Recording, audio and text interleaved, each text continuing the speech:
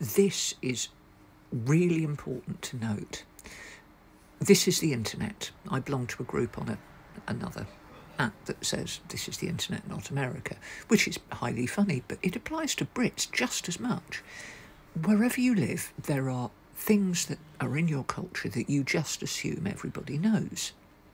And obviously this, I think Rakesh is a male name, if not I apologise, obviously is Muslim and doesn't know Easter is a movable feast, and it's determined by, it's the first Sunday after a full moon that occurs on or after the spring equinox.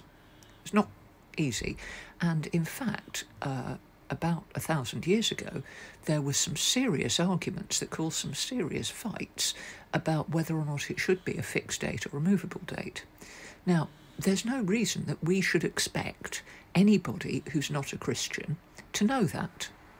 Why would they? They would have no reason to know. I don't know how dates like Ramadan and whatever are calculated. I haven't got a clue. Why would somebody who's not Christian know that?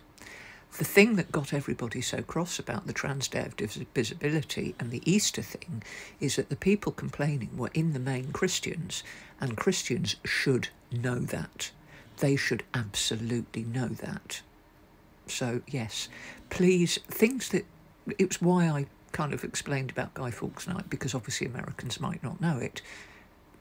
Be careful. Things that you might think are screamingly obvious probably aren't, because you know what?